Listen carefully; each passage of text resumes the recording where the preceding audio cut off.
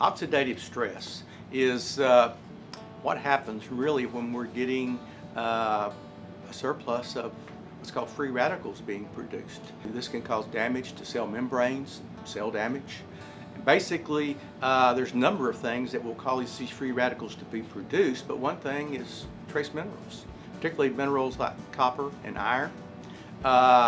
If they are in an ionic form, they will undergo oxidation and reduction and cause these free radicals to be produced.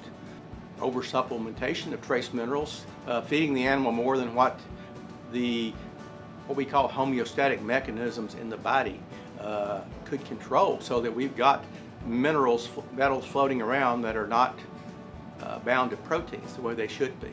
And in the gut, sulfate sources, there's evidence that they can cause greater oxidative stress than hydroxy trace minerals, because again, they can easily be converted to the free ion, and that's what's really precipitating the oxidative stress.